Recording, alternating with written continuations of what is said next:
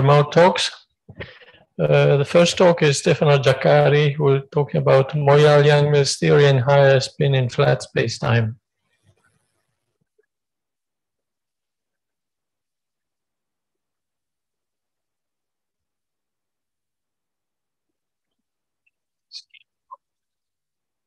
Hey, thank you a lot. First of all, let me thank all the organizers, and in particular Harold, for the possibility of being here. Okay, I'm going to talk about some work that I've done in, let's say, more or less recent years with Doriano Bonora, Maro Spitan, Predrag Dominis Pester, and two PhD students, Matteo Paulisic and Ivan Vukovic. Okay, as we had already in some talks yesterday, higher spin is increasingly the object of interest, even from the phenomenological point of view, where it has possibly some applications in dark matter. But of course, the main interest is from the theoretical point of view, and it has been put in relation to the possibility to avoid the causality problem, and also in getting a soft UV behavior in consistent theories of quantum gravity. And on another side, from the point of view of the string, the tensionless limit is very interesting, because it's just the limit in which RESFT can be studied with detail and possibly even understood.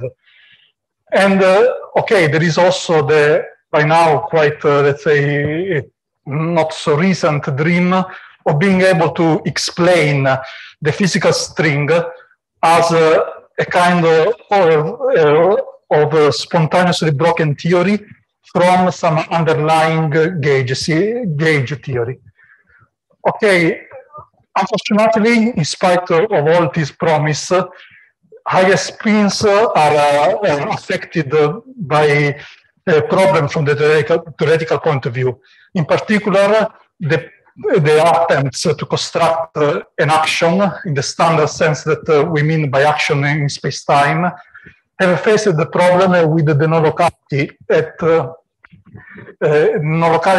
level of the quartic interactions. This, in some sense, suggests that higher spin gravity, if it exists, it must exist beyond the boundaries of standard local quantum field theory. Okay, in some sense, this talk is in the perspective of showing that even from a very basic point of view, one seems to be naturally led to adopting, in some sense, a kind of non-commutative geometry structure. Okay, as I said, we want to start from a very basic point of view. So, okay, let's consider a free field action in flat spacetime. It's a kind of obvious observation that it can be written in the first quantized value formalism in this kind of operator way. Here, X and U are my conjugate operator. One is a coordinate, and one is momentum, if you want. Okay.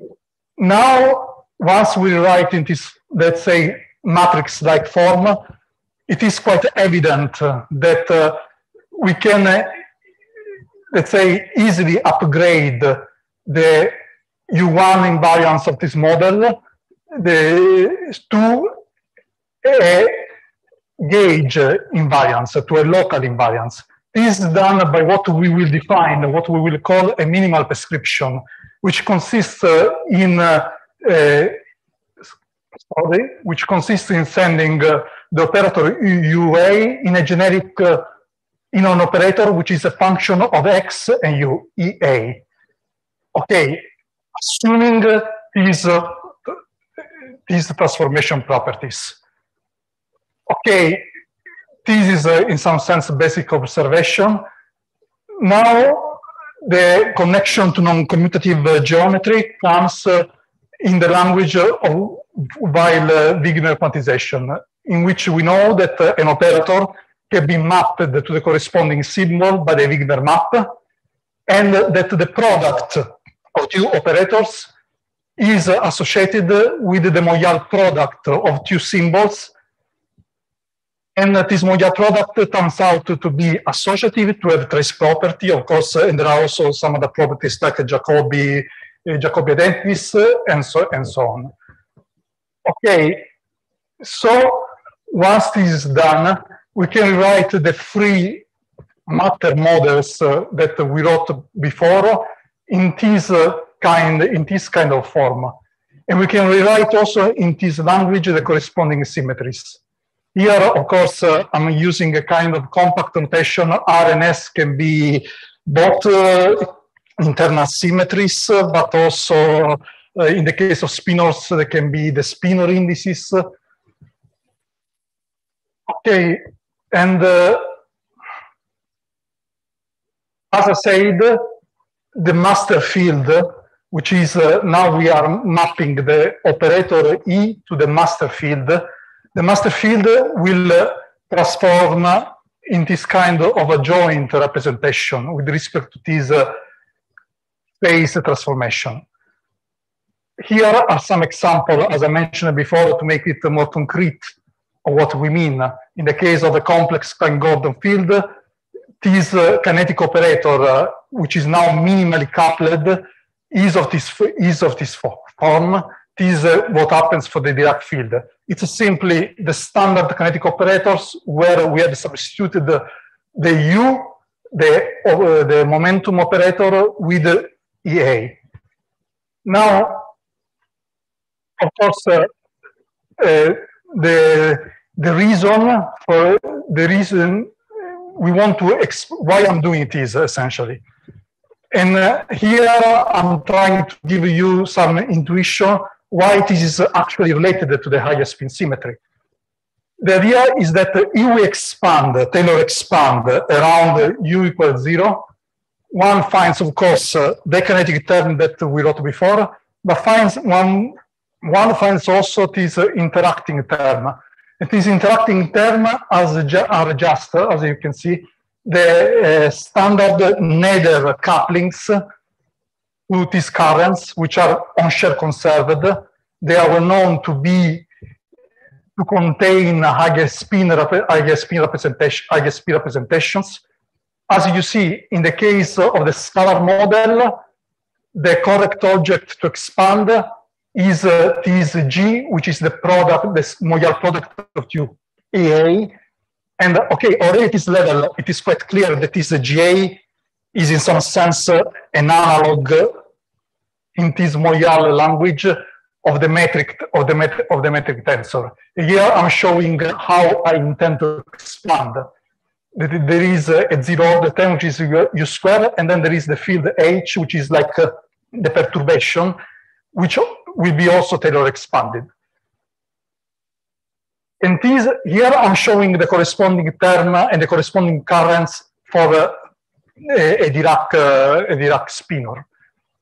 Now, the point is that once this is done and we go and Taylor expand the phase transformation that we showed before, one finds the usual, let's say, the usual higher spin global symmetry. This establishes the connection between, let's say, the symmetry that based on the Moyal product and the usual higher spin symmetry. Now, of course, one possibility, once we have this matter, this free matter, minimally coupled to these currents, is in some sense to pursue an approach which is, let's say, in the same perspective of Sakharov's idea of induced gravity, and to compute essentially the one loop effective action. This is something that okay, Descartes first with collaborators, Young, Moyal, and then also as in the case of the fermion, we did. And okay, one finds these nice, completely computable, let's say, one loop corrections. And can find that in spite of the apparent complicacy of this effective action, of course, as an L infinity structure, which determines the vertices, consistently with the symmetry. So in some sense, for us, the next step was to use completely the power of this symmetry. And this symmetry is relatively simple in the sense that this transformation of the clause, so they have the standard structure of a Lie algebra. And of course, once we have this Lie algebra, we can think of working with two basic representations. The fundamental representation, where the transformation is this, and the adjoint representation. And I already gave you an example of this, both of these. Or actually, I gave you an example of the second one, which is the master field that I was considering. Now the idea is just to start constructing invariant actions using these building blocks. Okay, at this point, in some sense, we need to construct all the usual objects that are used in differential calculus, essentially. So, okay, the transformation of the master field can be rewritten in this nice way. That is, we have actually a covariant derivative. And the covariant derivative is of this kind. And now maybe it's more clear why the minimal prescription is really consists in substituting u with this EA, with this master field. Because actually one can prove that this object has all the standard properties of a covariant derivative. And once one expands around EA equal U, one actually finds a form that is, let's say, the standard one of a covariant derivative around a flat background. Okay, there is a non-metricity tensor, and it is generically different from zero. Another standard object to define is the torsion tensor, and this torsion tensor actually turns out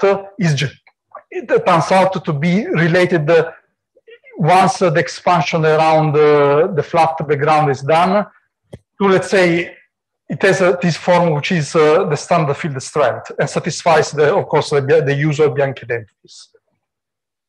Now, as I said, we want to construct actions. So the first obvious guess is to construct the Moyal, the Yang-Mills in this language, which, okay, here we call Moyal higher spin Yang-Mills just because we remind that is a symmetry is actually related when we go to space-time and to free theories to the standard higher spin transformation. Of course, as we are working in Weil-Wigner formalism, there is one can always think of this as a nice matrix model in this language. The equation of motion, the equation of motion have this standard form and actually admit a quite rich set of vacua which satisfy this TAB equal to 0 condition. And one finds that actually the point around which we were expanding is actually a stable solution of this, condition, perturbatively stable condition. One can also study the symmetries of this action, looking possibly for conserved charges, which are okay. And actually, it is possible to construct an infinite number of conserved charges. Okay. Now, one, of course, can go on with this kind of game of constructing actions. And in particular, maybe this is particularly interesting because it's the kind of generalization of a cosmological constant term. And as it is expected, it actually removes the flat solution. Because, of course, we don't expect to have the Minkowski background when this term is added. Then one can construct also objects of this kind, which are essentially, and of course, this is the object of this kind of the lowest dimension, which is the same as the kinetic term, but one can go on with this construction. And can also, and it is also possible to define a parity of the terms. In particular, in even dimension, we have this object which is constructed in terms of this this is a straightforward generalization of the Moyal of the Chern tensor, and this is a straightforward generalization of the Chern-Simon tensor in odd dimension. Okay, the covariant derivative, of course, will be defined according to the representation on which we are working. In a general representation, as I already said, it's this. And then it's possible to define also matter fields in a joint representation using this covariant derivative. This is a kind of Majorana spin 1 alpha field, and this also this can be written in operator formulation, of course. And this is the real scalar field with possibly a potential which can be introduced. There is also the possibility of working in the fundamental representation. Here we have somehow more freedom in the sense that there is this, which is the standard derivative that one would expect around a flat background, but there is also this object which behaves as a derivative, but which has the property that for HA equals 0 does not reduce simply to the expected derivative. But still both can be used to construct actions. And okay, here essentially are some examples. And the trick is always in this to construct Moyal spin scalars. And you see here, once one has a Moyal spin scalars, here can always add a generic function of U in order to be sure that this integration over U can be safely performed. And these actually are the kind of terms that we started with in order to find the relation to higher spin, the kind of matter theories that we studied in order to find the relation to higher spin. Okay, of course, now there is the problem of giving a physical interpretation of all these objects. One way to find a physical interpretation, okay, and here let's say there are several studies in this direction, several approaches. One, of course, is to try to understand what is the emergent geometry on the standard spacetime. Okay, this can be done expanding actually in a Taylor series and considering, for example, the lowest spin objects up to spin equal to, let's say. Once this is done, one finds transformation that are actually exactly the same, the one expected for the U1 gauge vector and for the field band. And this is also confirmed by the expansion of the metric tensor. And we see that here we find again the expected the expected relation between the metric and the field band. And these are actually single terms that are expected in the coupling, for example, the scalar, which is non-minimally coupled to gravity. Okay, one can of course also try to understand, make connection between the covariant derivative that we found in the Moyal-Weil formalism and the one that actually is induced on the spacetime. And using this relation, one can actually find the connection. And in particular, this connection turns out to be non-metric in the sense that there is a non-null non-metricity. And actually, in the end, one turns out to find that the connection is exactly the opposite of the Weizenbock one, and so is the torsion. The torsion is the opposite of the one in teleparallel gravity. And actually, this is the relation between the two derivatives, the two covariant derivatives. Okay, of course, the Taylor expansion is okay when we try to understand what is the induced metric, but it is the problem that when we consider actually here, these are the equation of motion around the flat background. When we consider this equation of motion and we expand in Taylor series, we naively and most immediately find ghost modes, in the sense that, okay, this is actually to be expected for this kind of models. Okay, we investigated in particular one possibility to try to get out of this problem is to use an orthonormal set of functions in U space. And this orthonormal set of functions in U space automatically, of course, define a unitary kinetic term, which is actually of the Maxwell type diagonal kind. Okay, in Euclidean signature, this is in some sense completely obvious, in the sense that such a basis, of course, exists and consists of finite dimensional irreducible representation of SOD, and in particular one that we used in concrete computations was this basis, which is based essentially on Hermite polynomials. Okay, this is the standard definition of Hermite polynomial. One, of course, there is the problem that this basis in Minkowski spacetime seems to naively break, in some sense, Lorentz invariance because of this exponential. 5 minutes, okay. But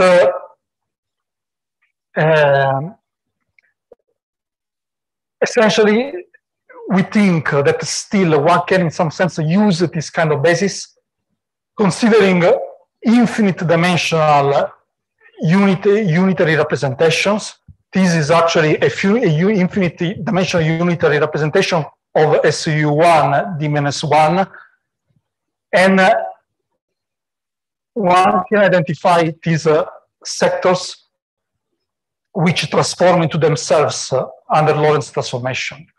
Whether this is of course unitary, the only problem is that one cannot use the standard tensor representation that we are used to in, let's say, working with the standard quantum field theories. It looks like, in some sense, if we want to avoid the unitarity problem, we must automatically live in an infinite, dimensional representation. So in this sense, this theory is, if we want a unitarity, it is quite non-standard.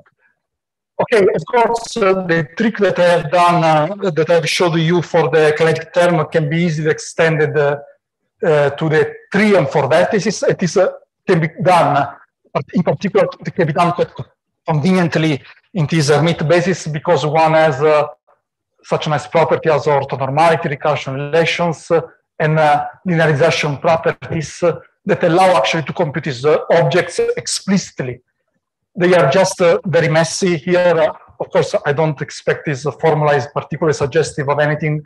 I just want to give you a feeling that it is possible to be done. Okay, this is the 3 vertex, but I could have written also the 4 vertex in a slide. Okay. Then, okay, the next step and the last thing that I want to show you is that this can be explicitly done, this formalism can be explicitly used to compute amplitudes. Now, here we consider a very trivial example, which is the 4-point amplitude Feynman diagram, Feynman amplitude, with the standard, let's say now the propagator in this Maxwell-like action as a very standard form. Okay, we did the computation with this minimal space-time Dirac field. And here essentially one finds this form factor. And one can compute explicitly this amplitude, which has this remarkable ultralocal behavior, which is just due to the resummation essentially over the infinite power of fields that we are including. And this is a consequence of the orthonormality relation that we are using. The other possibility is to use, for example, master Dirac fields. These are just examples. Also here we can compute the form factor. And again, the computation can be done. And here it is interesting because one finds a quite, let's say, appealing UV soft behavior. But of course, this is just, let's say, the few amplitudes that we computed. Okay, let me draw the conclusion. In some sense, this is interesting because it's an alternative to what people usually do, have tried for a long time to do in higher spin, that is to implement the solution of the nether problem from a down-top approach. Here we are starting from a gauge symmetry and we are reconstructing the possible actions which are determined by the tensor calculus. Okay, these are all the appealing properties that I showed you. There is an induced geometry. There is possibly the chance to avoid ghosts. Scattering outputs can be explicitly computed and have this nice property which has actually been, let's say, shown to be interesting from the dark matter perspective. Supersymmetrization is straightforward in this approach, and actually we did in one report. Okay, of course, now there is to study this completely this rich landscape of classical solutions and to address the general problem of the vacua.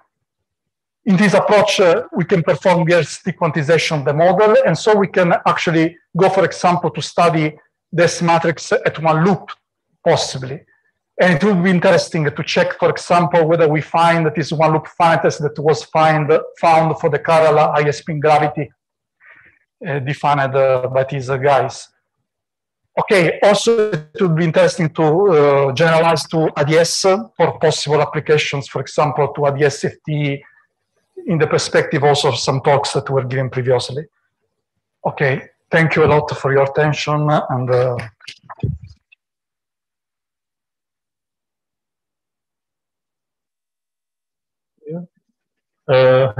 so the canonical question by Howard. Okay. So sorry to ask you so many questions. But it seems to me that your construction is exactly the same thing as the matrix model approach to non-commutative gauge theory, and moreover, the fact that you consider this higher dimensional Moyal wire space is precisely another manifestation of the issue, which was also in the previous talk, that you have really kind of a non-compact fiber over space-time, which is the origin of higher spin, and which is also the origin of the issue with ghosts and so on. And the solution of this issue is precisely what I talked about on Monday. These are precisely the covariant quantum spacetimes which lead to the higher spin theories of a couple of last papers. And the way how it resolves these issues is because then the internal space is compact rather than non-compact, and then you don't have ghosts. But we should discuss this after. Yeah, I am very interested, of course, in discussing. Yeah, it's. I agree. Yeah, in the end, it's a remarkable similarity. Yes, but I just wanted to show that we started from a different perspective and we arrived more or less in similar.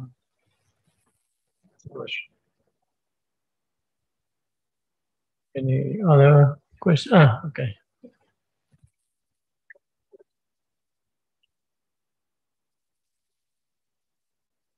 Can you comment if there is some connection or maybe on a difference from the Vassiliev formulation, because it's also based on some non-commutative Moyal structures and infinity algebras.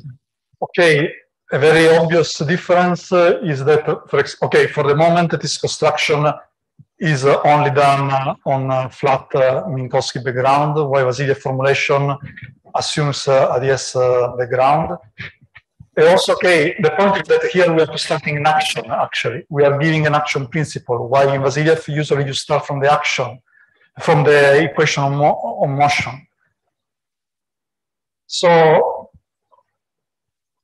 and here we have an explicit non-commutative space on which we are really working, and which in some sense encodes the non-locality, because the main issue of this kind of theories is actually to put the non-locality under some kind of control.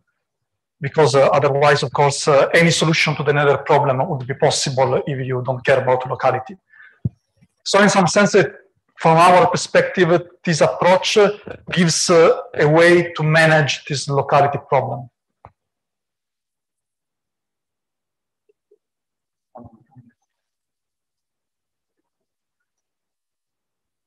I don't see other questions, neither here nor online, so we thank Stefano again.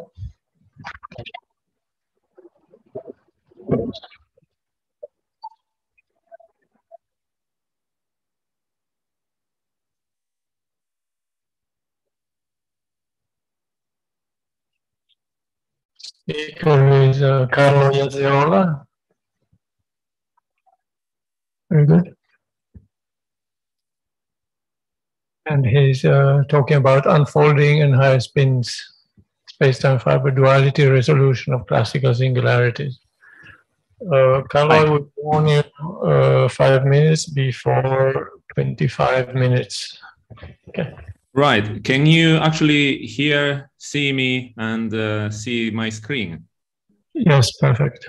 Okay, very well. Okay. All right, so let me begin by thanking the organizers for putting this conference together and giving me a chance to speak. So today I would like to talk about some interesting feature of the unfolded formulation, which is the formulation that lies at the heart of the nonlinear higher spin equations written down by Vasiliev, and on some resolution mechanisms of gravitational singularities that that are suggested by the embedding of gravity inside higher spin gravity, and by looking at it via the lens of unfolding. So I will essentially recall the definition of higher spin algebras and master fields and unfolded formulation, which lie at the heart of the Vasiliev formulation. Well, point out especially striking feature of this formulation, which I refer to as space-time fiber duality, and then move on to see how these features can actually help us rethink certain gravitational singularities. In particular, I will look at curvature singularities inside Schwarzschild black holes and degenerate metrics like those of BTC type of backgrounds. So by high spin gravity, one has in mind the dynamics of an infinite multiplet of gauge fields of all spins. So literally, we're talking about the first rigid trajectory collapsed at zero mass somehow. One is talking about gauge fields, so each field comes with its own gauge symmetry, local symmetry. And this is conjectured to be a holographic dual of one of the simplest systems you can actually think of, namely a free CFT. And somehow, as it's being stressed in recent talks, this is to be thought of as a minimal extension of gravity with massless high spin fields. So a toy model really for quantum gravity. And it is somehow a system of intermediate complexity between that of supergravity and of the full string theory. And yet, as was stressed also by Stefano in the previous talk, there are some features that really drive it away from ordinary field theories that we're used to. So, for example, a certain degree of non-locality is involved in the fully nonlinear theory. And also, another very important fact is that as the spin 2 transformations do not commute with higher spin transformations, concepts like that of coming from the standard Riemannian geometry are not higher spin invariant, and therefore they need to be replaced to some generalization of them that is more like proper for a description of a high energy stringy regime. Also, another motivation for me in this talk that I will try to stress is the fact that this mathematical framework called unfolded formulation that has been devised by Vasiliev to handle this complicated system is also turns out to be interesting in its own right somehow. And it can be powerful to address some certain important questions within high spin gravity, but also outside of it. So I will not discuss the nonlinear formulation of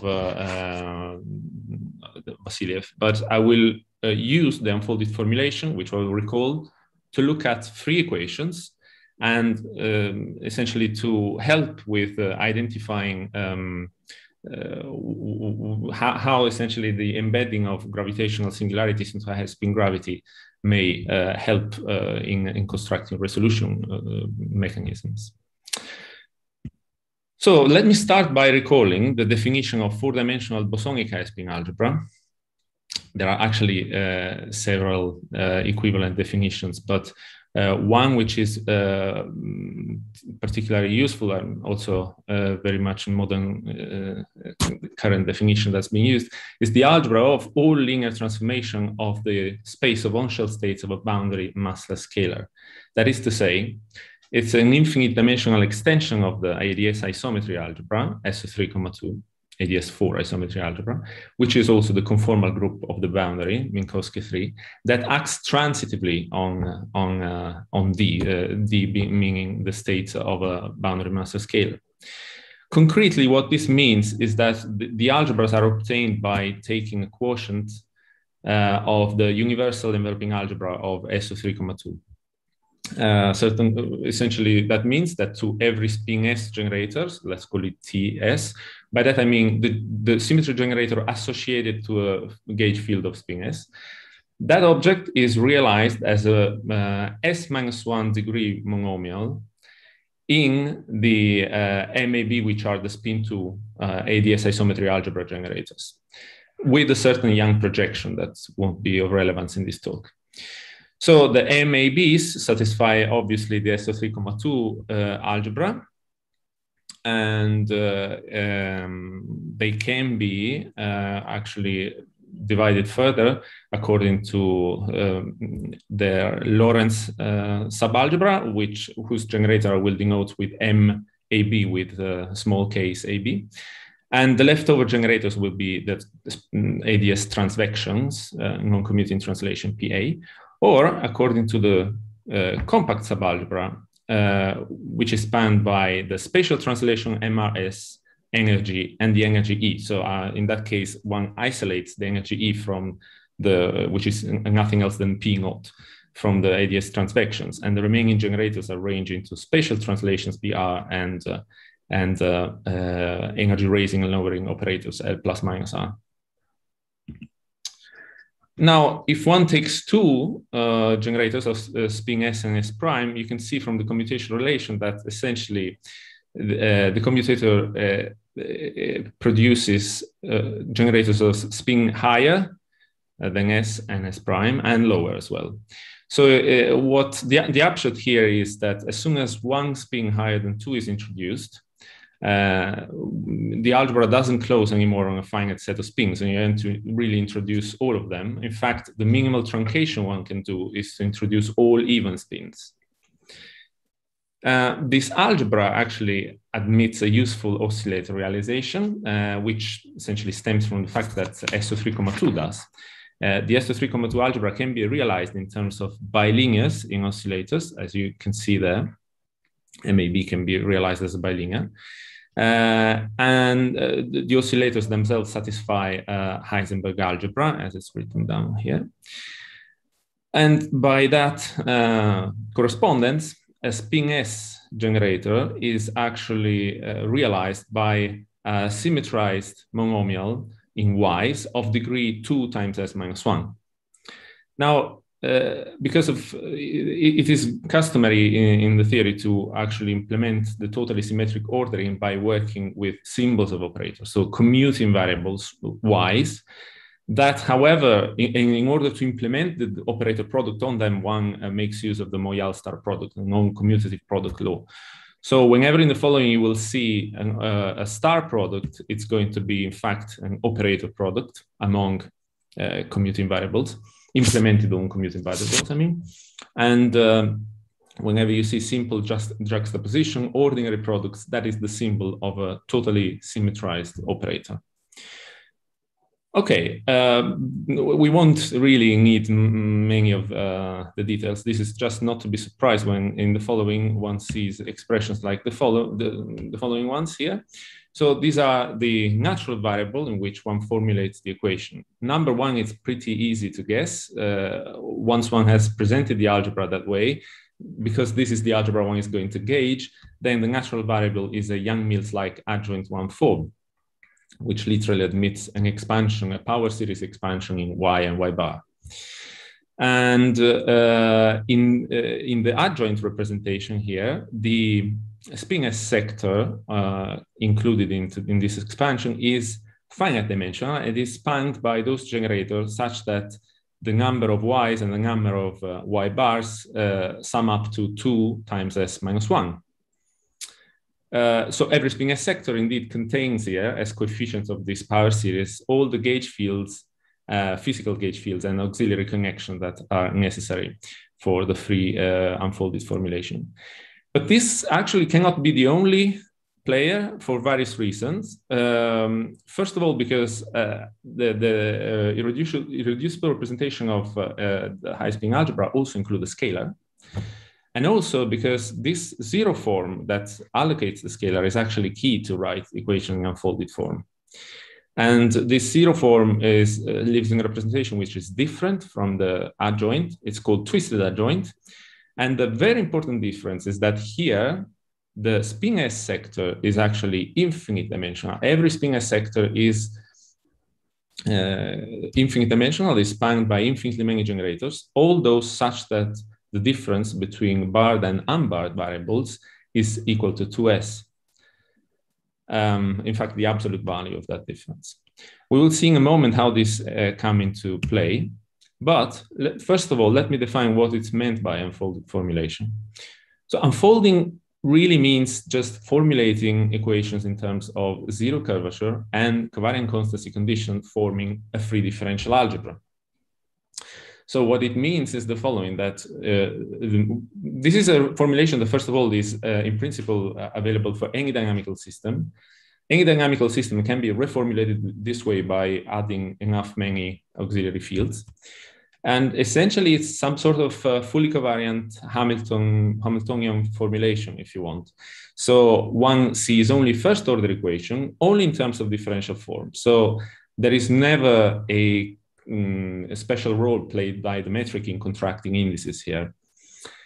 And they were introduced, in fact, studied in mathematics by Sullivan, notably introduced in physics by Dowry and Frey. And then the contribution of Vassiliev was mainly to, was actually this zero form, introducing zero forms playing a specific role within this twisted adjoint representation that I just mentioned. And we will see now in the following how this plays a role. So in general, by free differential algebra, one means a set of P forms, let's denote them by omega A, subject to a generalized zero curvature condition, like this d omega plus q of omega equals 0, where this q is just construct of the forms, present differential forms in the system, only built via wedge product. And these equations need to be compatible with d squared into 0, which sets a condition on q. In fact, q has to square to 0. So q is actually a homological vector in target space here. And this severely constrains the structure that one can put in Q, and also guarantees invariance under local transformations of the form that you see there at the bottom of the slide, which means that there is a gauge parameter associated to any P form with P greater than 0. Only zero forms do not introduce extra gauge conditions and are the only fields that in fact transform homogeneously, which basically means, well, that's the upshot, but the idea is that degrees of freedom, local degrees of freedom, are really carried by zero forms here. Oops, something went wrong. Sorry about that. There was some update that started.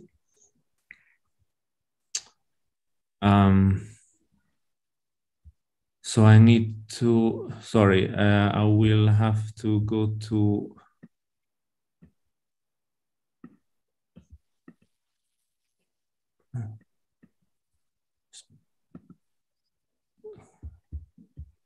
Sorry about that. Can you hear me still? Hello? Yes. Okay. Can you hear me? No.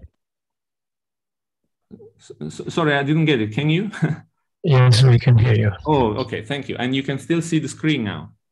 Yes, we see. Okay. Sorry about that. Okay, there was some automatic update that started. Anyway, so yes, I was saying that basically zero forms will carry the degrees of freedom in these theories. So moving on,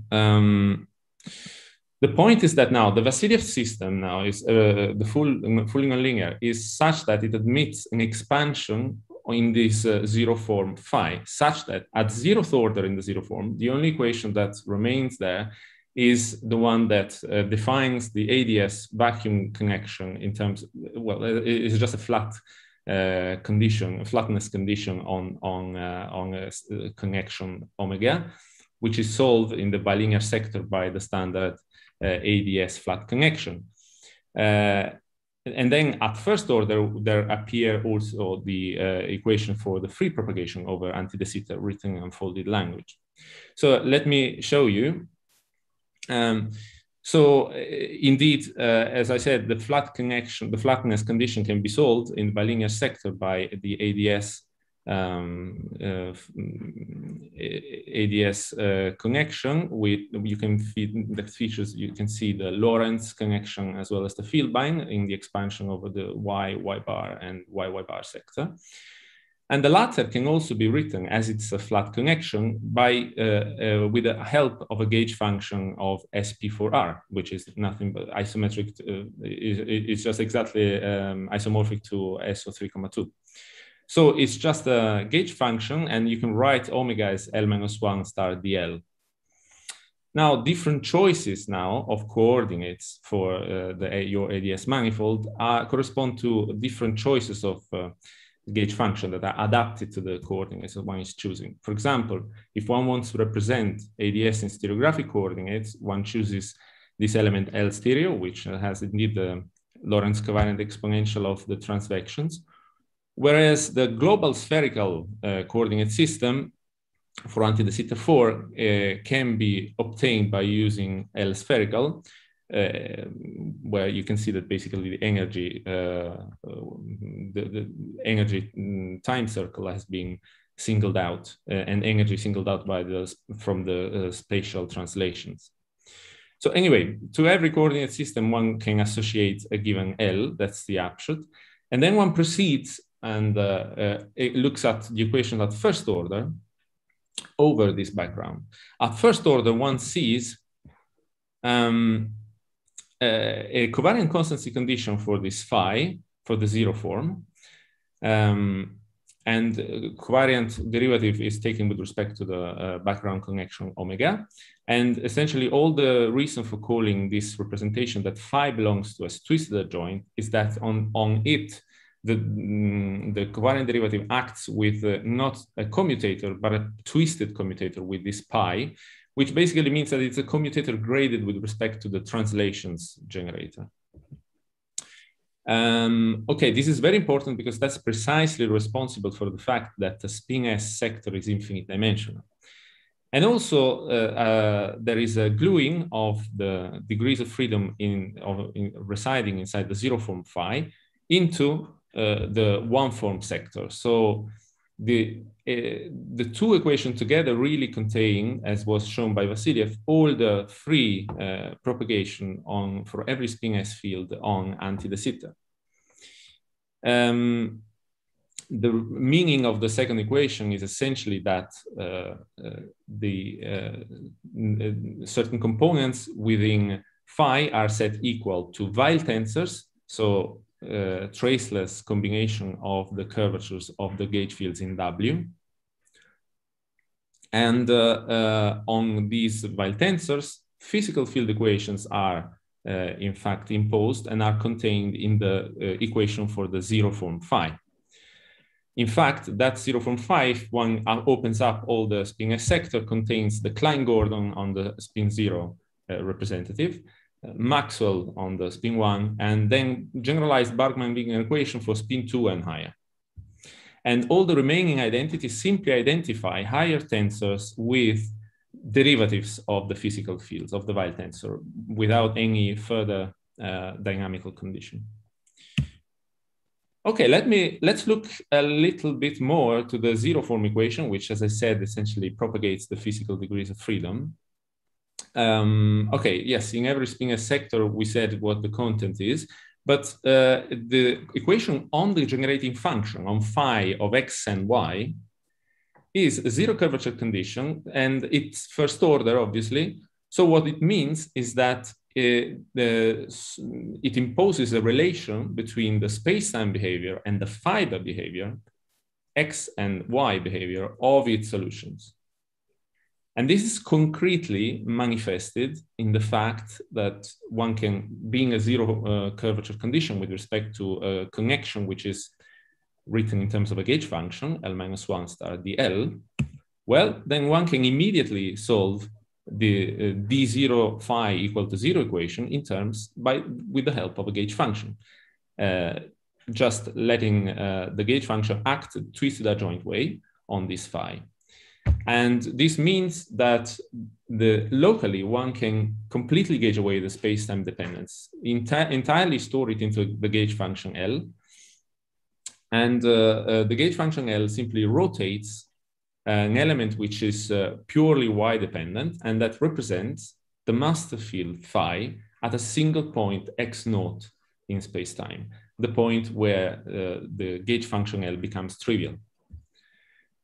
So, well, this may be surprising. Essentially, we are saying that all the degrees of freedom, the local degrees of freedom, are contained in an x-independent element, phi prime of y. But that's not so strange if you think about the meaning of it, because essentially that, as we said, phi contains all on-shell non-trivial derivatives of the physical fields. That means that once you set that into a specific space-time point, x0, let's say, then what you have is all the local data that you need to reconstruct the field in a Taylor expansion around that point. And this is what L really does. So L spreads this datum in space-time via Taylor expansion. This story particularly... 5 minutes left. Sorry? 5 minutes left. Oh, wow, okay.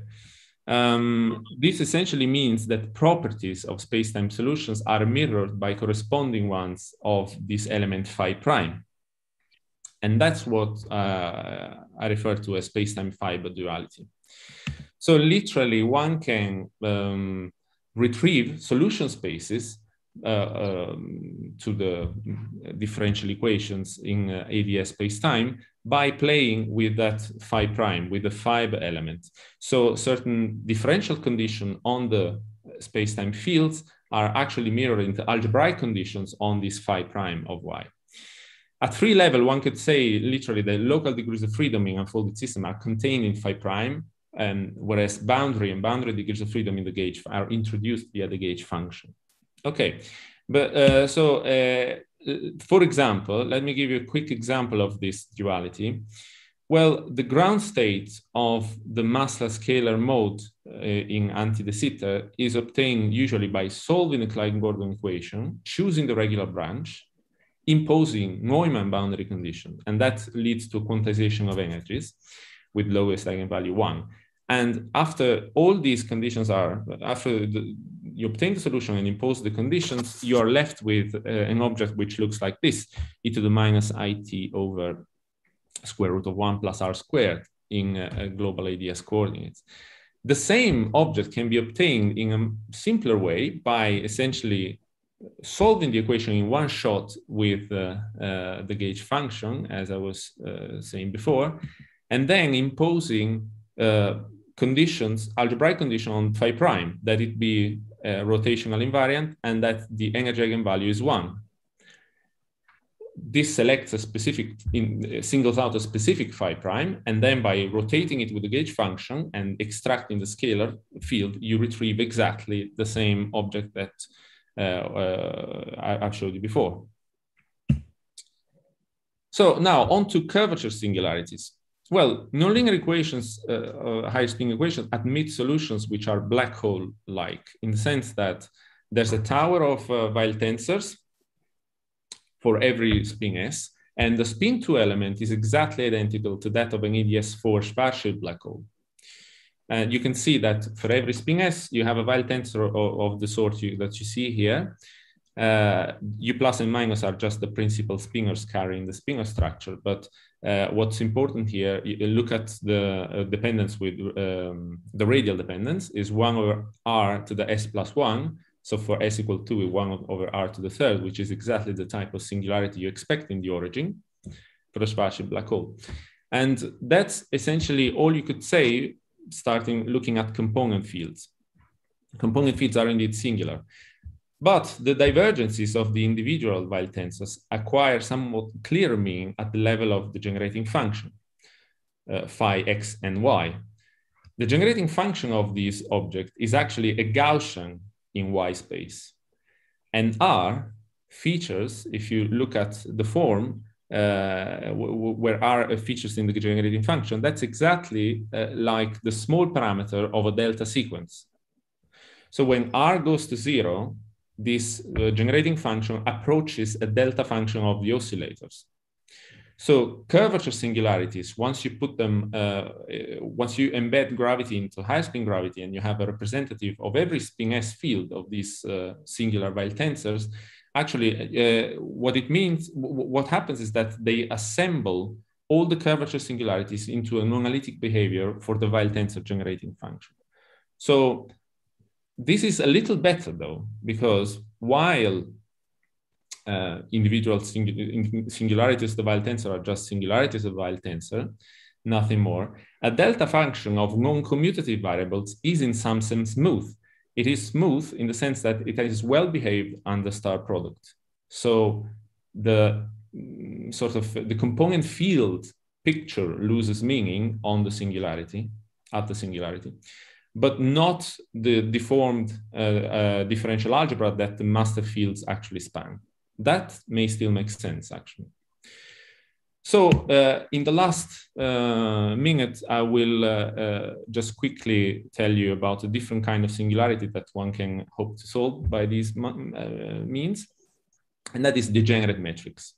So the difference here is that if one wants to try and disentangle degenerate metrics from curvature singularities, it is better to study the embedding in high spin gravity of different gravitational solutions that possess degenerate metrics, but on which curvature doesn't diverge.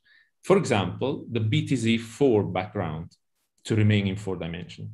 So it is less known that its counterpart in 3 dimensions, but BTZ black holes can be actually lifted to 4 and higher dimension. This is was pioneered by Amingeborg, Benson, Brill, Holst, and Peldan, and studied then further by Bagnados, Gomberov, and Martinez. Now, BTZ4, much like BTZ3, contains causal singularity. So it's geodesically incomplete. There are time-like geodesics that terminate at a certain surface. And they are obtained via identification from ADS4. The identification takes place along a Killing vector field, which is actually the vector field corresponding to one of the transvections. That means that the norm isn't positive definite inside anti-de Sitter. There are regions where the norm psi squared of this Killing vector field is negative. That means that once you identify along that direction, then you produce closed time-like curves, and you would like to cut them out. It's natural to cut them out. And this produces singularities, causal singularities. I mean, there are geodesics that terminate there. Now, the geometry that results from this construction is a warped conformal Minkowski 3 times S1 that you can see there.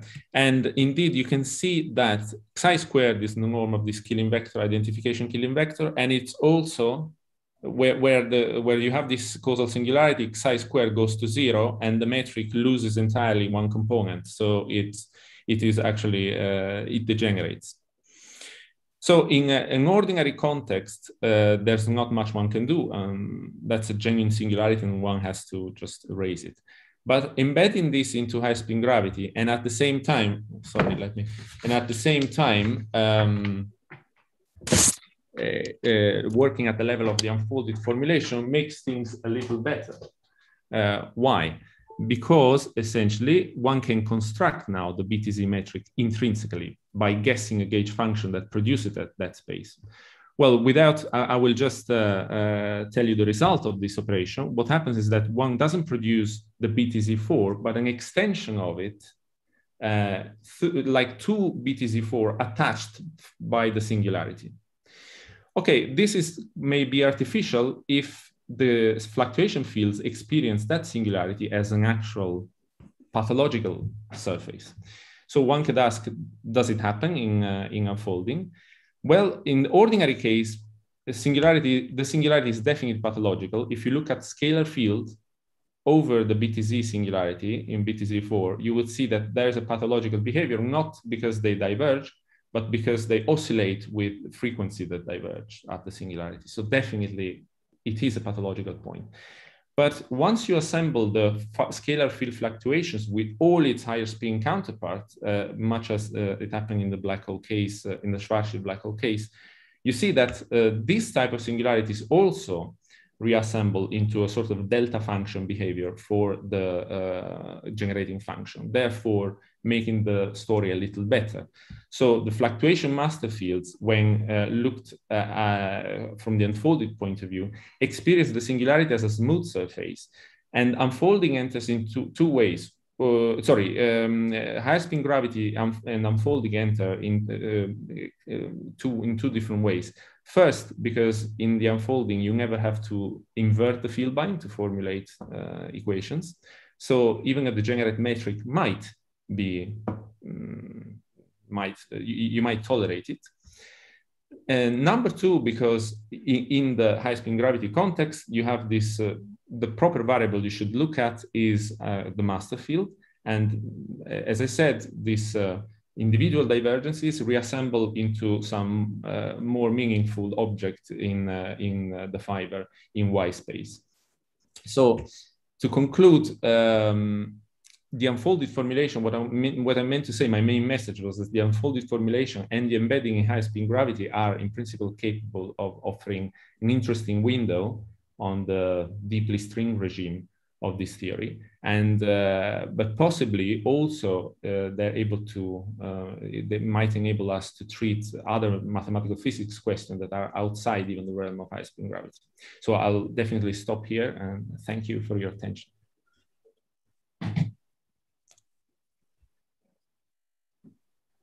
Thank you. Okay. Is there any question at this point here? Yes, Larissa. Hi, I have one naive question. So about this space-time fiber duality. Yes. Is it possible to think of this as at each point in each X, you have L infinity algebra over it, and then you have actually collection in every point, in a sense, having a Lie infinity algebroid in the end? Well, yes, I think so, even though I would have associated the L infinity context more when it comes to actually interaction at the interaction level. Really, what here, the structure that is below the high spin algebra deformed with interaction is definitely an L infinity algebra. So you're totally 100% right on that. But at free level, I would say there's an even simpler way of maybe seeing this. It's just the fact that once you embed any, let's say, once you look at a high spin gravity context, then the fiber space is infinite dimensional as much as the base space. So first of all, you have room for some sort of encoding of things one into another. And the way that happens is, in fact, reminiscent a lot of a Penrose transform. Maybe that is probably the closest analogy, as was stressed by Vasiliev himself in a paper long ago. If you're familiar with that, then maybe that's the closest analogy to understand why you can encode somehow dynamical local degrees of freedom into the fiber space. But L infinity structures is all over the place when it comes to interacting hairspin theories, yes. Thank you. Sure.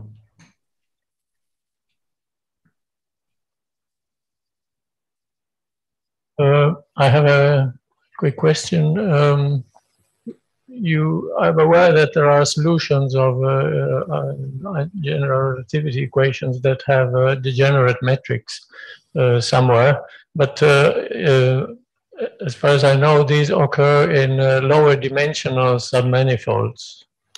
Are you aware of solutions where the metric becomes degenerate on an open set?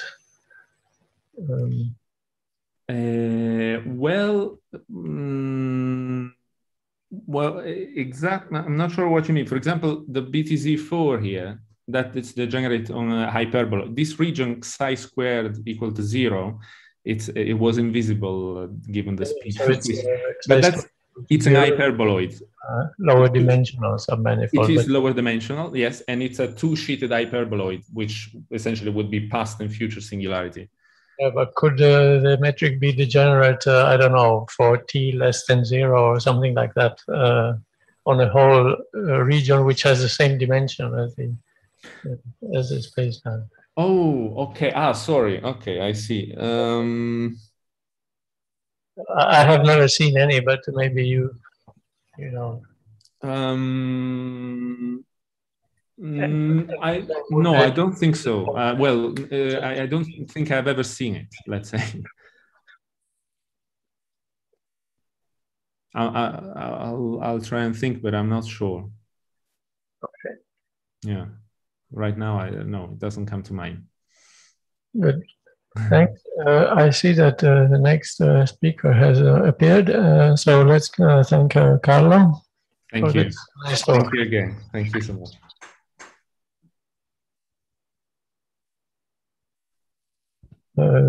Yeah, thanks. Can you unshare your screen?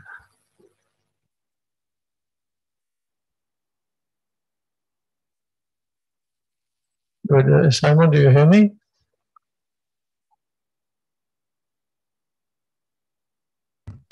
Do you hear me okay? I suppose you are Simon speaking, so yes, I hear you. So, good. By the way, I'm Roberto Percacci. I'm the chairperson. Oh, hi, Roberto. I know. Yeah, we've met before. Can you please share your screen at this point? Okay.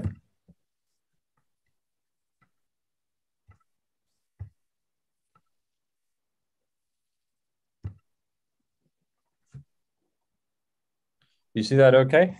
Excellent. We see and we hear. Okay. So Simon will now talk about anomalies, symmetric mass generation, and staggered fermions. You have 25 minutes for your talk, plus 5 minutes questions, and I will warn you 5 minutes before the deadline of the 25 minutes. Okay, thank you. All right, thank you very much to the organizers for giving me the opportunity to talk here at this meeting in Corfu. Sadly, I can't actually be there and sitting on the island there, but we'll have to do as best we can with the remote. So yes, I'm going to talk about anomalies and symmetric mass generation for these Kahler-Dirac fermions, and I'll say more about how they relate to staggered fermions as we go along. So here's my plan.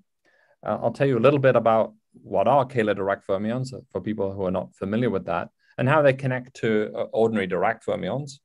And along the way, I'll have to sort of flesh out this connection to lattice fermions, in particular staggered lattice fermions. So I'll spend some of the time, most of the time I'll be talking in the continuum.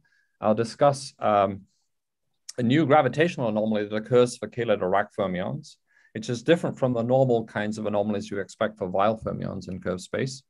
So I'll flesh it out.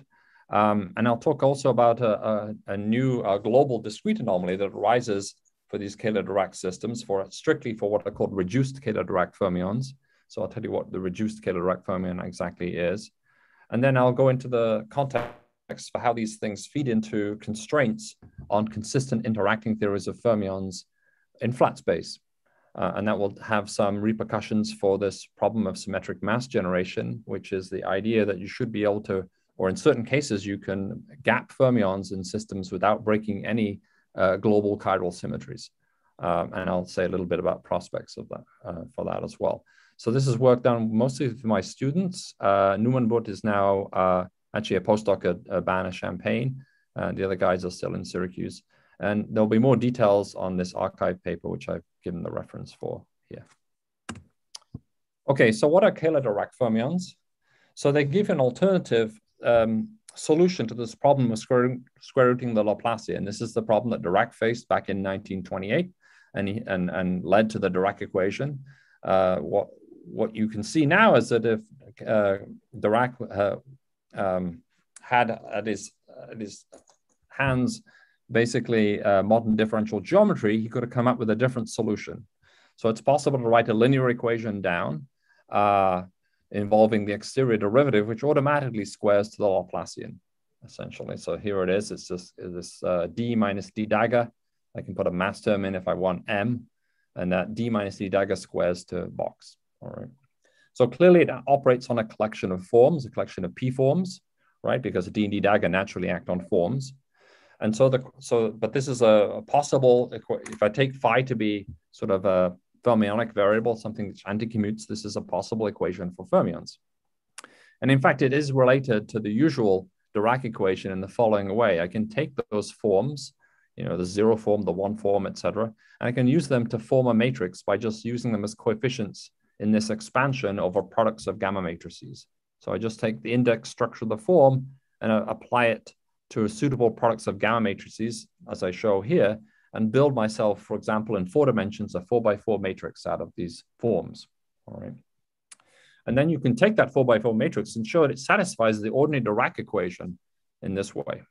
So reading off by columns, it corresponds to basically a set of degenerate Dirac fermions for each of these forms. So I just read off the columns of this 4x4 matrix in 4 dimensions, and each column corresponds to a Dirac spinor. And so I just get a set of Dirac spinors that naturally follow from this decomposition in flat space. So it's very important that you put this constraint in place. This is not true if the background space is curved. All right. So this has been known for a long time. It's not particularly a new thing, and it's been known in lattice gauge theory for at least 30 years. All right. So that's the starting point for the talk. Let me say a little bit more about what happens in curved space. Well, the remarkable thing about Kahler-Dirac fermions is the fundamental equation does not change when I go to curved space at all. It's still k minus m operating on some collection of forms equals 0. However, the matrix representation of that does change. Of course, to talk about spinors in curved space, I need to introduce a spin connection and some sort of frame. So the frame being, roughly speaking, the square root of the metric. And I have to replace my simple Dirac equation by something involving the covariant derivative, which contains the spin connection and also the frame. So the representation in terms of spinors changes quite a bit, and the coupling to gravity basically is quite different from the ordinary Dirac equation, right? So you get this commutator structure with the spin connection in the case of Kahler-Dirac fermions. So it's quite different in that regard. However, what we're going to be most interested in is a particular linear operator which naturally anti-commutes with the Kahler-Dirac operator. So this is a very simple operator. It just takes a p form and flips its sign depending on whether the form is even or odd. All right. And it's very easy to show that in any curved background, that operator gamma anti-commutes with k. So that allows me to generate an exact U1 symmetry of the massless Kahler-Dirac action, which just takes the form of taking this Kahler-Dirac field and basically rotating it by a phase, where that phase depends on this operator gamma. All right. And do something similar for phi bar, if I'm using phi bar to construct my Kahler-Dirac action. All right. So that's the symmetry we'll be showing as anomalous in just a moment. All right. So this is a symmetry of the massless Kahler-Dirac action. If you want to know what it looks like in the matrix language, it's essentially a kind of twisted chiral symmetry. It's not the vanilla chiral symmetry. It's a twisted chiral symmetry, which involves both the rotation in flavor space, this internal flavor space, this space of 4 fermions, 4 degenerate fermions in 4 dimensions, and the usual spinor space. But from our perspective, let's just think about it as a natural symmetry which occurs for Kahler-Dirac fermions. It allows me to project those Kahler-Dirac fermions down to reduce the number of degrees of freedom by a factor of 2 by just using a projector, which is rather like the usual, chiral projectors for Dirac fermions. So a half 1 plus or minus gamma on phi gives me a reduced Kahler-Dirac fermion. Those reduced Kahler-Dirac fermions satisfy an action which just couples, say, a Kahler-Dirac fermion with a minus eigenvalue to one with a plus. So this is very similar to the way you would take a Dirac action and decompose it into left and right Weyl pieces. You can do something very similar for a Kahler-Dirac fermion. You can decompose it into 2 reduced fermions. And then so for the massless case, I can just consider dropping one of those terms and just writing down a single action, and the Kahler-Dirac operator anti-commutes with that gamma. So I get it couples plus to minus, right? So it's sort of analogous to what one would do with a Dirac fermion. Okay, one of the cute things about Kahler-Dirac fermions is they have a natural lattice implementation. So I can approximate my continuum space by some sort of oriented triangulation, some simplicial manifold. I can place p-forms on p-simplices. Technically, they become cochains, in fact. So I can just, so I have a 0 form living on a site, a 1 form would live naturally on a link, a 2 form would live on a plaquette, et cetera, et cetera. I can replace D and D dagger, those exterior derivative, the exterior derivative is adjoint, by boundary and co-boundary operators in a very well-defined way. I won't go into the details because it would take, but it's a well-known technology for mapping the exterior derivative into these boundary operators. And I can write down a lattice, a discrete form of the Kahler-Dirac equation in the following form. So it involves delta minus delta bar minus m acting on this set of lattice fields equals 0. So what's unusual about this way of discussing fermions on lattices is that this way the lattice solutions of this equation go smoothly into the continuum solutions. There's no additional states, no fermion doubling. This is all guaranteed by theorems in homology theory. And specifically, the 0 mode structure of the lattice equation is precisely the same as that in the continuum. So I can conserve the 0 modes exactly by this procedure. And that's going to be very important when we discuss things like staggered fermions later on, and anomalies in staggered fermions in particular. All right, so in fact, if I take, although I've made this discussion in terms of random triangulations, and this technology goes through there for any random triangulation at any curve space, it can, if you restrict yourself to just a simple torus and use a simple regular hypercubic lattice on that torus, this will actually lead to the staggered fermion operator, which is familiar from lattice QCD. So to make our arguments, we'll need to, in general, live on a more random triangulation. But it should be noted that, in fact, a lot of what I have to say will work just as well for ordinary staggered fermions on hypercubic lattices, the sort of technology that's used to discuss lattice QCD sort of in everyday terms. All right. So anyway, so lattice Kahler-Dirac fermions, or Kahler-Dirac fermions are much more compatible with the lattice than ordinary Dirac fermions. There's a natural place for all these antisymmetric forms to live on the discrete structure, and you can conserve a great deal of the structure of the continuum equation when you discretize the theory, in particular the sort of topological aspects. Okay, so let's get back to this anomaly, having made that point about lattice fermions. So I showed you before, I mentioned that in fact that this because gamma anticommutes with K, then the lattice Kahler-Dirac action is explicitly, or sorry, the continuum Kahler-Dirac action is explicitly invariant under this transformation. But of course, if I'm worrying about quantum mechanics, I have to worry about the measure too. So when I look at my integration measure for Kahler-Dirac fermions, which is a product over all the subsimplices, or the forms, the p-forms of phi and phi bar, the easiest way to do this calculation is to go to the lattice. We've done the calculation in the continuum, and it can be done, and it gives the same result. But the very simplest way to think about this is to live on the lattice, because then I can explicitly figure out how all the phis and phi bars for all my different subsimplices transform.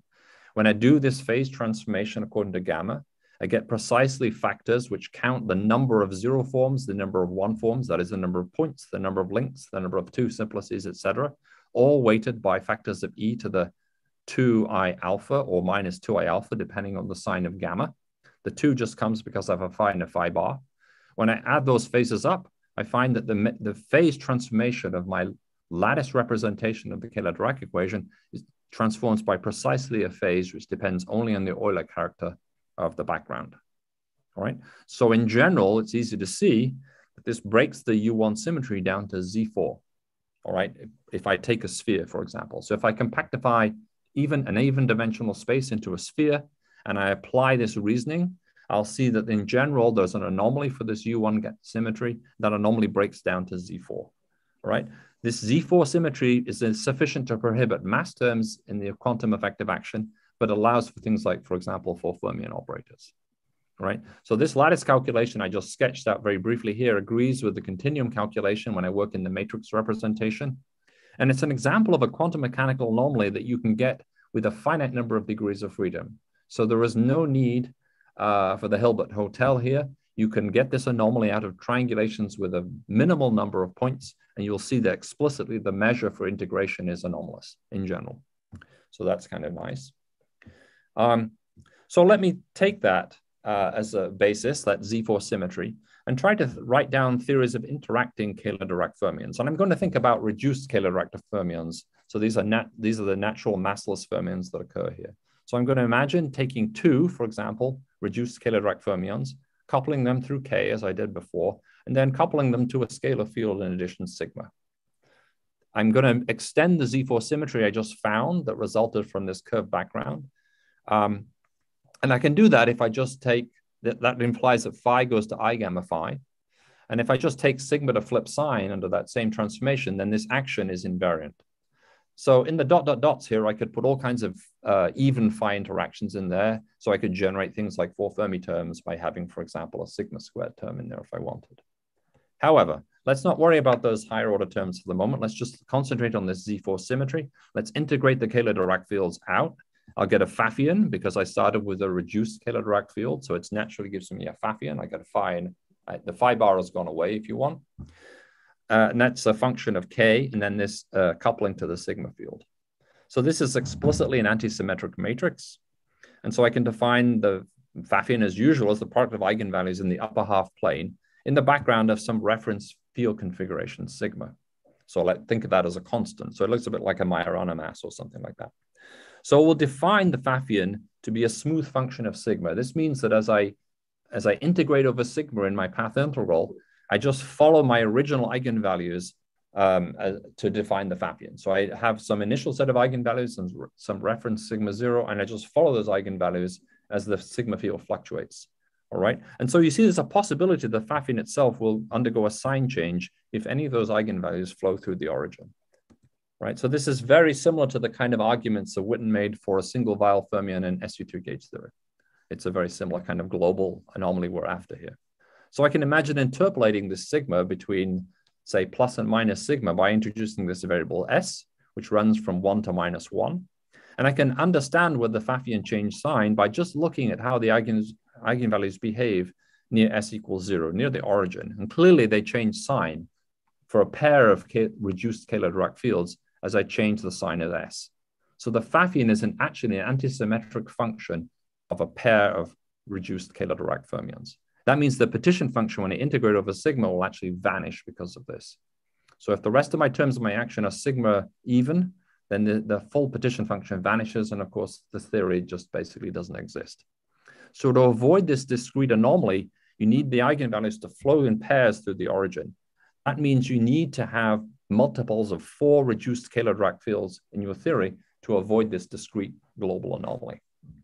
Now, that's interesting, but let's go back to how this plays out in the context of ordinary fermions. So I know in 4 dimensions, each of these reduced Kahler-Dirac fields gives rise to 2 Dirac, remember half of 4, or equivalently for real representations 4 Majorana spinors. So this global anomaly on Kahler-Dirac fields actually says that in flat space, these theories have to possess multiples of 16 Majorana spinors. All right. And this result actually is consistent with results from topological insulators and from a variety of new work originating the Dye-Fried theorem, which talks about the cancellation of spin Z4 anomalies for Weyl fermions. So this result, what we've gotten out of Kahler-Dirac fermions, rather simply, actually is quite consistent with what's currently considered the relevant fermion counting in 4 dimensions for interacting fermionic systems, that we have to move in multiples of 16 vital or 16 Majorana fermions. And it comes out very nicely from this sort of argument for Kahler-Dirac. So now I want to move on to another part of my talk, which is to sort of say, what's the consequence of this for things like symmetric mass generation? So typically when fermions acquire masses, they do it by breaking symmetries, either explicitly, like a Dirac mass term, spontaneously, like a chiral condensate in QCD, or possibly via anomalies like the eta prime mass, right? And you can ask, does this exhaust the possibilities? And the answer is, of course, no.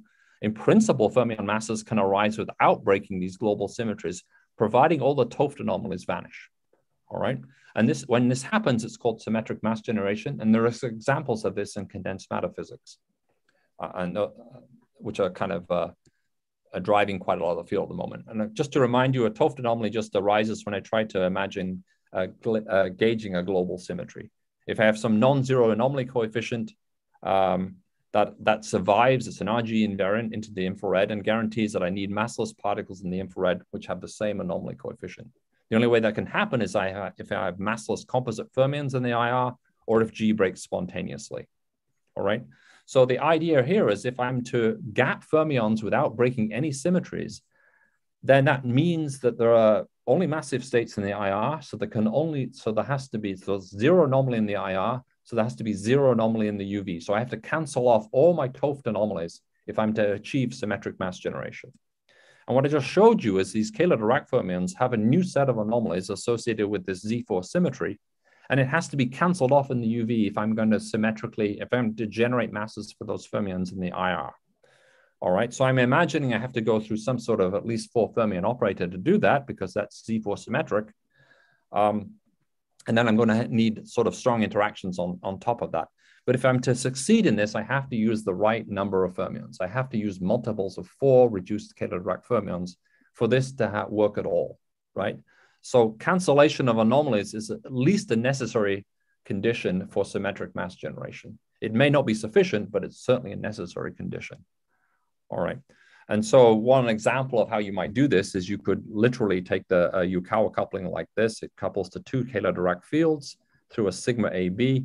These Kahler-Dirac fields are projected to for example, the 1-0 representation of SO4. That's naturally describes 4 reduced fermions.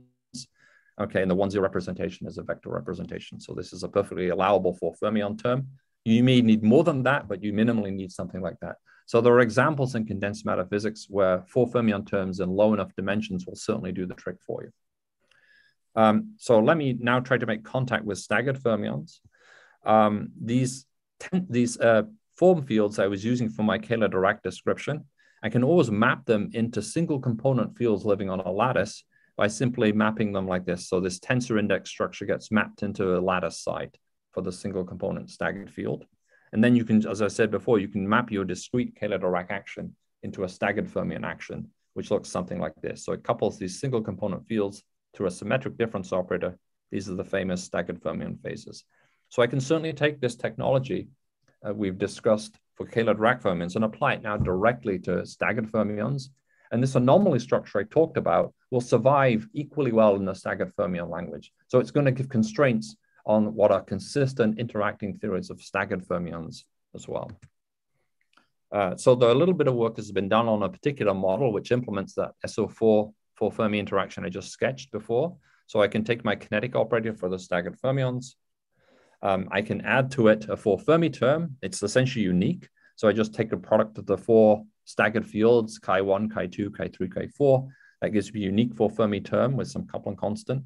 I can ask what the phase structure of this lattice model is. Okay, it clearly has the SO4 symmetry built in. It has this Z4 symmetry, which is manifested now by taking a staggered field and multiplying by I times epsilon of x. Epsilon x is the site parity in this case. So it's the representation of that discrete Z4 gamma in the staggered fermion language. It also has a shift symmetry as well. So these symmetries, again, prohibit all the bilinear terms you could think of in the effective action, but they do allow for this 4 Fermi term. Right, so in 3 dimensions, this model has been studied quite a lot. When G goes to 0, I had just massless fermions. I know what the continuum limit looks like. I can easily do a strong coupling expansion for a large G and show that there's a 4 fermion condensate formed. But that condensate is completely symmetric. It breaks no lattice symmetries whatsoever. All right. But nevertheless, there has to be at least one phase transition between these two regimes. And you can see this U here is the same as G squared strictly. Here is a certain fermionic susceptibility. This is work from Shailesh Chandrasekhar and collaborators over a couple of years ago. And so what you see is a nice peak in susceptibility corresponding to a phase transition in the system. And that peak scales. So this is a continuous phase transition. These guys have worked very hard to actually illuminate, to figure out what the critical exponents are, right? So there's a possibility here that you can have a genuine interacting fermionic theory in 3 dimensions where the fermions acquire masses through a 4 fermion term without breaking any symmetries whatsoever. So that's consistent with the anomaly cancellation I talked about, because this has the naive continuum of this theory has exactly 16 Majorana fermions, which is the right number. This idea survives also into 4 dimensions. So here's some work that we did a few years ago on the same model I showed about, the same staggered fermion model I talked about before. This shows the 4 fermion condensate switching on at some value of G. Strictly speaking, it's never 0. It's not an order parameter in the usual sense because the symmetry is never broken, but it switches on around G of 1. And here's a corresponding susceptibility here, which shows a nice peak structure here. If you look at the correlation length in the vicinity of this peak, you find that it's diverging very rapidly with lattice size. So although the peak saturates, the correlation length is getting very long. And in fact, it's extremely hard to run around here for that reason. So again, notice this continuum limit describes exactly 16 Majorana fermions. So there is some numerical evidence for the existence of these massive symmetric phases from lattice simulation. And we think we have some understanding of why that is now, because these staggered fermion systems are basically equivalent to Kahler-Dirac systems. Kahler-Dirac systems are only consistent when they have a certain number of Kahler-Dirac fields sufficient to cancel off this anomaly, which we discovered in the context of a sort of a curved gravitational background. So let me. Sorry, 5 minutes? 3 minutes. Great. Well, I'm on my last slide, so I'm more than good. All right. So I've told you that the Kahler-Dirac equation gives you some alternative to the Dirac equation.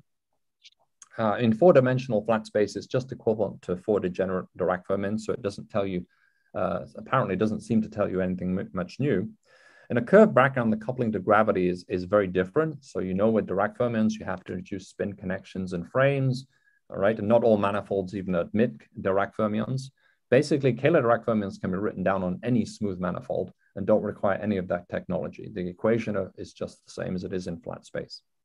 However, we did show that, in fact, there's a gravitational anomaly which is unique to Kahler-Dirac fermions, which arises in a general curved background, and it breaks a U1 symmetry of the Kahler-Dirac system down to Z4 in any even dimension, right? And furthermore, this Z4 suffers from a global anomaly unless the number of reduced Kahler-Dirac fermions is a multiple of 4. All right, so that we just gave an argument which is very similar to Witten's original argument for Weyl fermions in SU2, which shows the Pfaffian is ill-defined unless you have multiples of 4 reduced Kahler-Dirac fermions. That's interesting because when you decompose those Kahler-Dirac fermions into regular spinors, you find it gives you this constraint on the number of Majorana or Weyl fermions, which agrees nicely with condensed matter arguments for topological insulators, which have been extended up to 4 dimensions.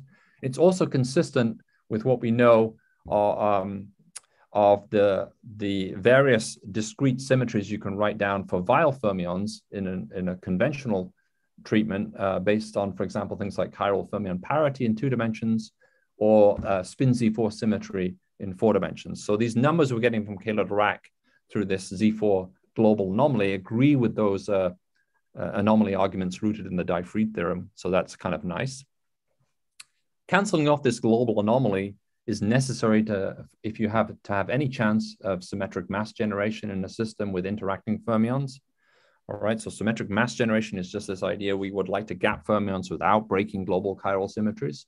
In general, it's hard to do, but it's not impossible if you can satisfy if you can cancel off all the Toft anomalies.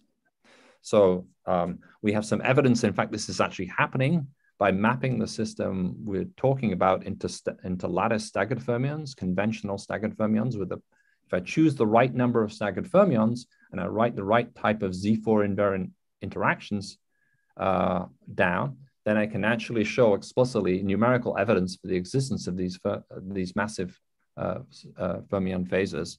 And so that's you can think of some of this work as just justifying some earlier work from a few years ago with staggered fermions. But now we have this continuum perspective. What's really crucial about Kahler-Dirac fermions from the perspective of discretization is that you can discretize them in a way which preserves this anomaly. That's what's key to understanding a lot of this work, right? So unlike ordinary Dirac fermions, for which there are a lot of tensions when you try to discretize them, right? We know about those tensions. We talk about them in terms of fermion doubling, the problems of reproducing the continuum anomaly, et cetera, et cetera. There's no natural place for spinors to live in a lattice. Once you go to Kahler-Dirac fermions, there is a natural place for spinors to live. They live on simplices because they are basically reparameterized as antisymmetric tensor fields. And not only that, but you can preserve the zero mode structure exactly on the lattice. And that's why you can get this anomaly structure also survives at the discrete level and has implications for things like staggered fermions and numerical work in that regard. Of course, the $10 million question here is whether these new ideas about symmetric mass generation in the context, say, of Kahler-Dirac fermions can be used to gap out mirror models where I'm trying to construct chiral lattice gauge theories. Right, so this is very much an unknown question, but it's always been speculated that you can start from some vector theory on the lattice, and then take, say, the right-handed states and try to drive them up to the cutoff without touching the left-handed sector. And all the original efforts to do this failed for various reasons, but a lot of them were in many cases, the reasons they failed were that symmetries were broken spontaneously in the course of trying to gap the right-handed mirror fermions, and that symmetry breakdown led to a coupling of the left and right-handed modes, and basically invalidated their approach. The idea with symmetric mass generation is maybe you may be able to gap those right-handed states without inducing any symmetry breakdown and any coupling to the left-handed modes. In that way, you might be able to make some progress on this old problem of formulating chiral gauge theories on the lattice. And there's some hope, maybe, I think, that some of these new ideas about Kahler-Dirac fermions and about these new anomalies that have been discovered will have some bearing on that very old and important problem. So I'm finished. Thank you very much for listening. I'm here for a few questions if there are any.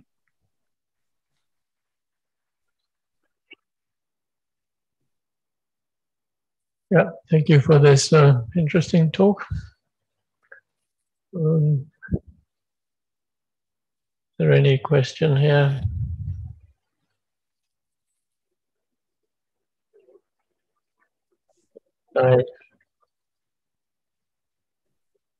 Yeah.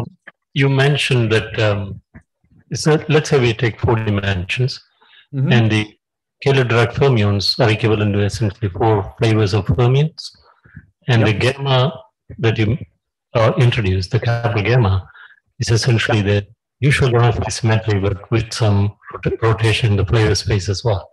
Correct. Yeah. I understand that, right? So the question I want to ask is, in the context of topological insulators, do you know what this flavor rotation would be like? So it's unclear to me exactly.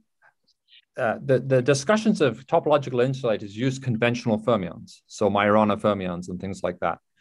And although the fermion counting we're getting from these Kahler-Dirac description matches in every dimension to the corresponding critical number of fermions you get from the topological insulator arguments, the symmetries are not the same. So maybe if I go on a little table here. So for example, if you're discussing topological insulators, then it's time reversal symmetry in one dimension, which gives me the constraints on the number of Majoranas. But that turns out to be also the constraint you get from Kahler-Dirac fermions. Same thing is true for 2 dimensions, chiral fermion parity. It's all coming from this gamma operator, basically, for us. but it's a different set of discrete symmetries that you need if you want conventional fermions. So I don't really understand it. I mean, this spin Z4 symmetry is very similar to our epsilon symmetry because, for example, it basically rotates left-handed fermions by plus I and right-handed fermions by minus I. That's just like our Z4 symmetry for reduced Kahler-Dirac fermions. So in that case, I can sort of see an explicit connection between, the symmetry that's used in the topological insulator picture and the symmetry we're using here. But in some of the other dimensions, particularly in odd dimensions, it's not so clear. It seems like a different symmetry is needed in the conventional sort of fermion picture than we need here, which is everything for us is mediated through gamma, right? I don't know whether that's helpful. I don't fully understand the connection is the answer, but there seems to be one in the sense that the critical number of Majoranas always matches. So it depends on how many Majoranas or Weyl fermions you can package into a Kahler-Dirac field. And that together with the restriction that you need to allow for at least 4 fermion operators seems to give you the right counting in any number of dimensions that we thought about anyway. Is that helpful?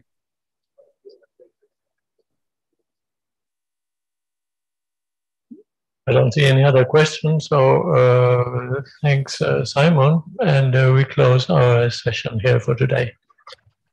Thank you.